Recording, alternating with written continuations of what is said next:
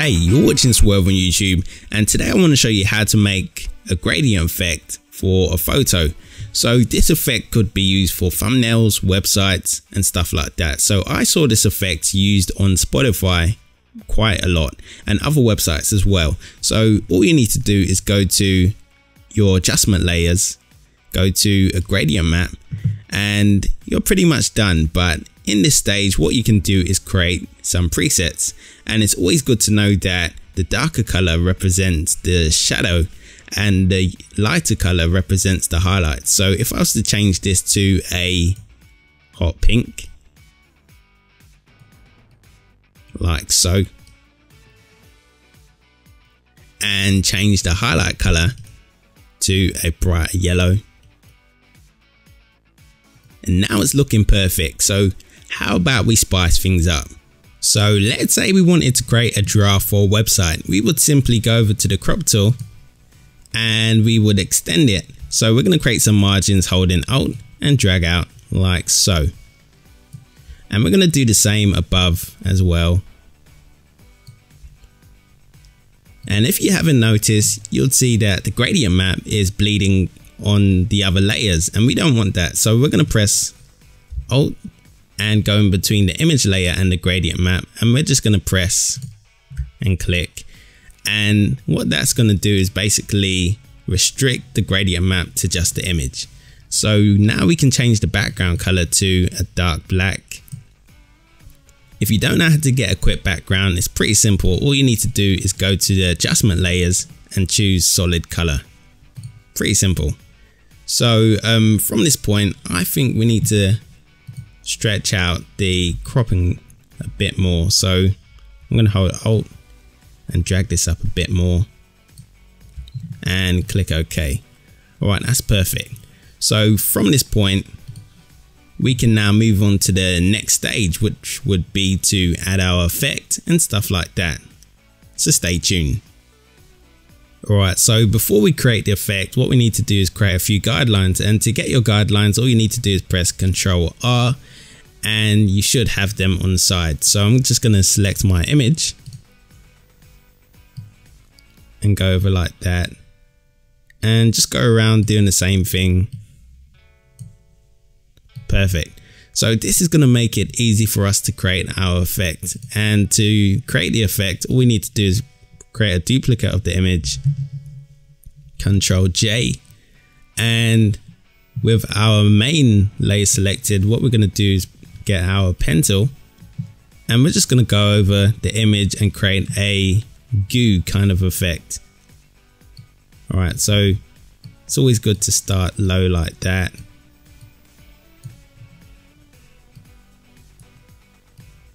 And go around.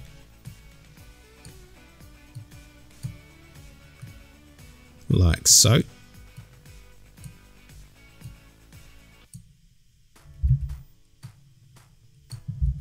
Alright, so I'm going to go around like this. Keep some areas smooth and wavy, and then create another drip.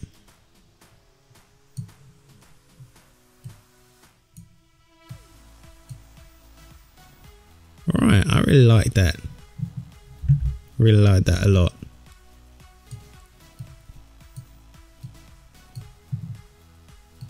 Perfect.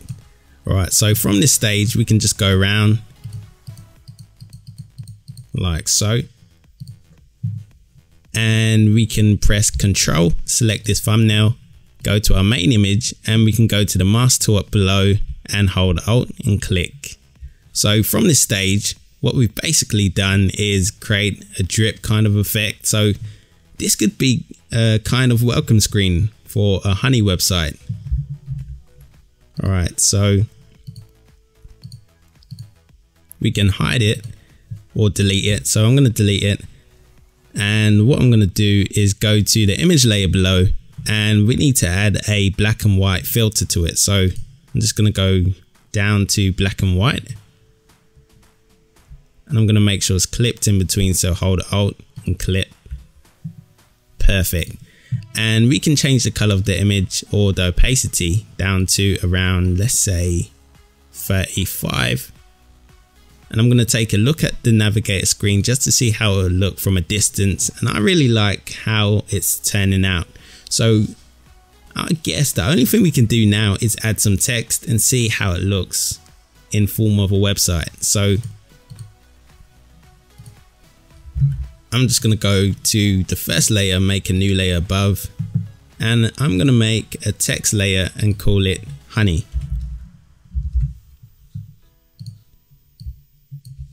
Alright, perfect. So I'm not sure if you guys have heard of the brand Honey. It's kind of a skate brand. They've got really awesome clothing.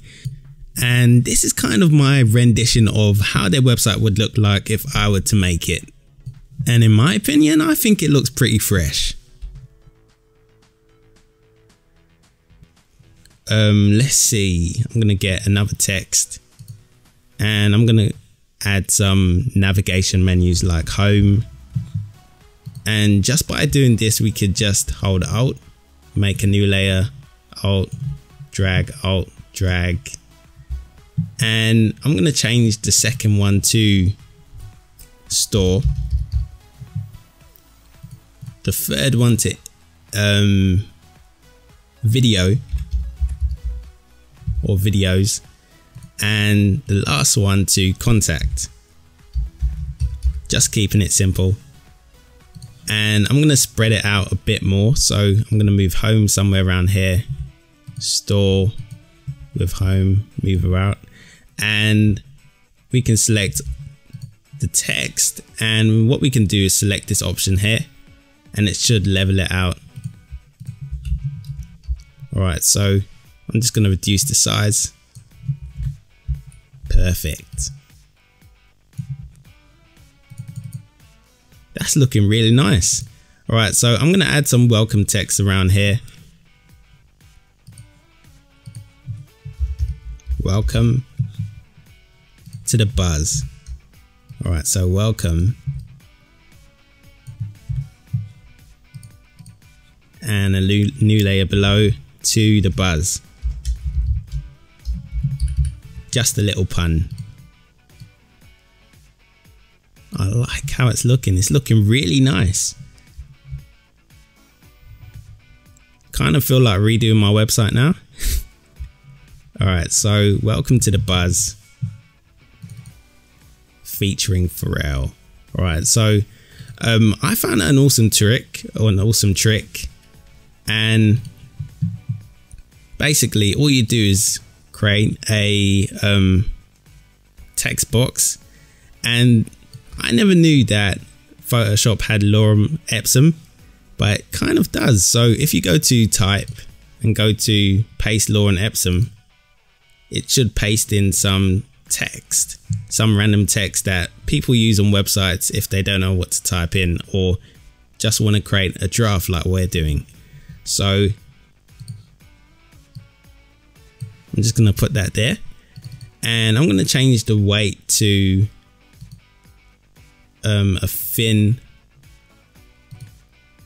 Alright, so thin text, and I'm going to change the size to around 12. Alright, perfect. In fact, let's increase the size to around, let's say 18. Alright, perfect. That is looking great. So the website is looking really nice, and using this effect, I think it turned out pretty well. So this is the end of our tutorial. Don't forget to leave a like, subscribe and comment, and I'll see you in another video.